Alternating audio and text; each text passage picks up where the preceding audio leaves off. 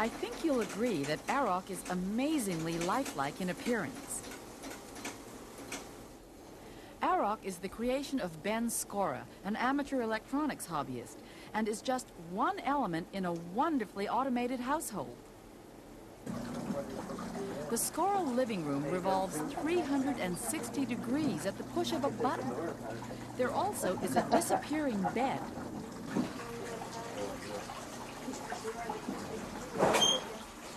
And in the bathroom, something we've never seen before, an electronically disguised toilet. Here's the perfect invention for Ben himself. An easy chair for the guy who just can't sit still. AROK is 6 feet 8 inches tall, weighs 275 pounds, and even has a small vocabulary. Let's go, Benji. Come on, Benj. Let's go. He is, however, a domestic and so has a difficult time with the great outdoors.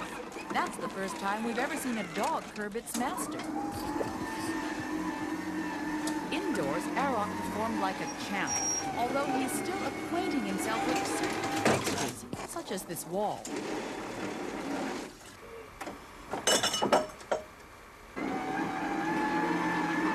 AROK can be controlled two ways, by a pre-recorded cassette program or by a remote control keyboard. We're told he can do the laundry, answer the door, or, as we witnessed here, pour a drink. And if he should get a little spill on Mrs. Skora's slacks, well, he can always do the laundry. I am coming out to pick up the mail. One of my daily chores. A robot that picks up the mail? Now this we have to see.